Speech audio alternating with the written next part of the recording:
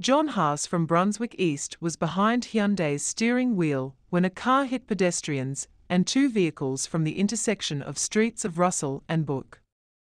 Haasz has been remembered for his work in the academic field, with his important role in Melbourne University Faculty of Sciences since then. The university remembered the academician as a generous and violent intelligent man that cared about information and people.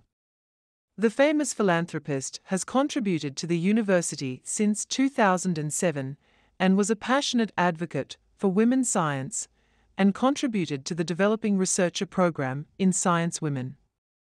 Moira O'byran, Professor of Dean of Science, was reflected in the wide influence that Haasz was in the community.